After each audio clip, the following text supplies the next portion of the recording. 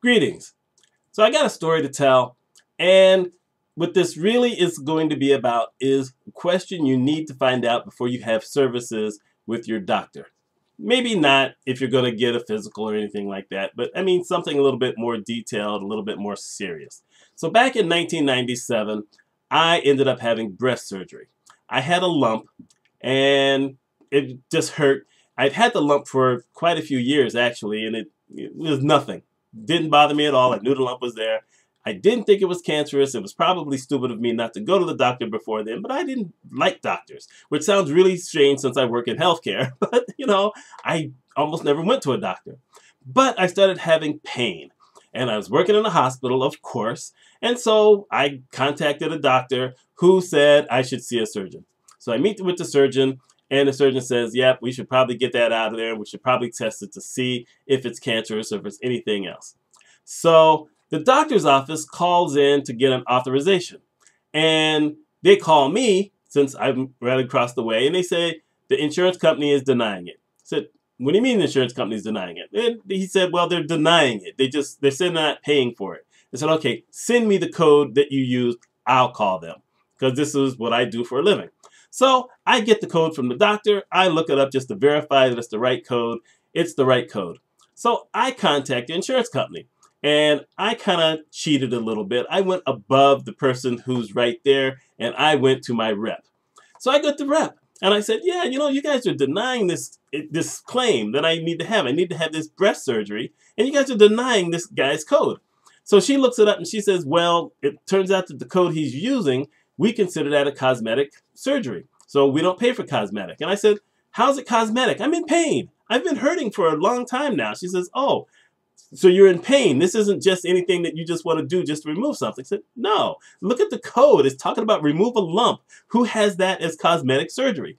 So she looks it up and she says, if he adds this other code, and she gives me this other code, and she says, if he adds this other code that denotes that you have pain, then we will cover it. So I called the doctor back. I said, okay, with the code that you have, add pain to it.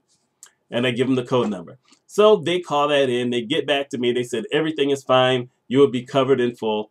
Wonderful. Now we're good to go. Now here's the thing.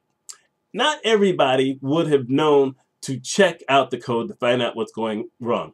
Probably at least, I'll say 25%, and I think the number's probably going to be higher, but I'm hedging my bet, would have known to ask the right question as to, okay, why are you denying this? And would have said, well, I'm in pain, or whatever it is. You have to verify with doctors what codes it is that they're calling the insurance companies on to find out if they're going to cover it.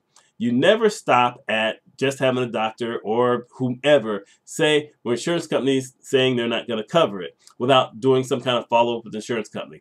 You're always going to need to know what the code is that they used.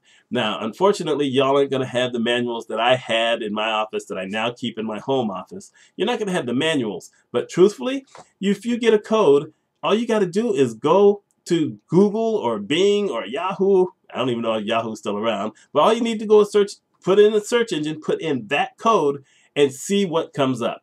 You can put in CPT and then that code. Or just try that code and see what you get. If you get something about fishing, that ain't it. But everything has a code in healthcare. They all have codes. And there's extra codes. One of the things that physicians don't always do, or physicians' offices don't always do, is they don't always code everything thoroughly. This guy knew I was in pain, but I guess it never really occurred to him or the person who was working for him to add the pain code. That just should have been standard. If you were doing a medical record, you're actually writing down a medical record. You're not just saying, well, I'm just going to cut into this guy's breast and remove a lump. You're going to add all the extra stuff. You're going to add the fact that he was in pain. You're going to add the fact that I was diabetic, which I'd only found out 2 weeks before the surgery. September 1997 was a weird year. It's also the year I turned 40.